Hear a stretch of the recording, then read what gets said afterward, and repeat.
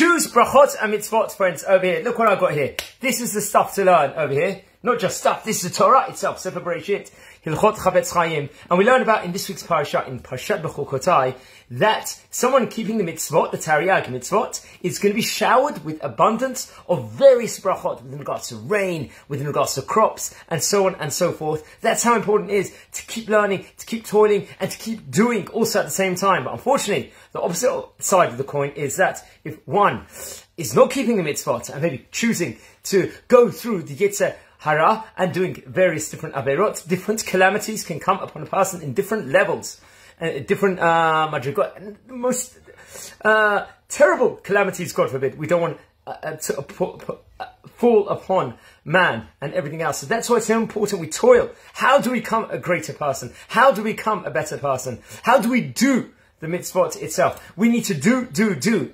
We need to listen to the Yetzer Tov, the good inclination, and not, God forbid, the Yetzer Hara, which can befall. But one thing we will say, if God forbid calamity does fall upon a person, we know that Hashem is with us still the whole way. We've got a chance. We can repent. This teshuvah. Teshuvah is the biggest present out there. If even the worst calamities, God forbid, fall upon a person, improve ourselves, work hard, and take it that we want to cleanse ourselves, and then make sure it doesn't happen again, and just see the light of Hashem and bring the mitzvot about.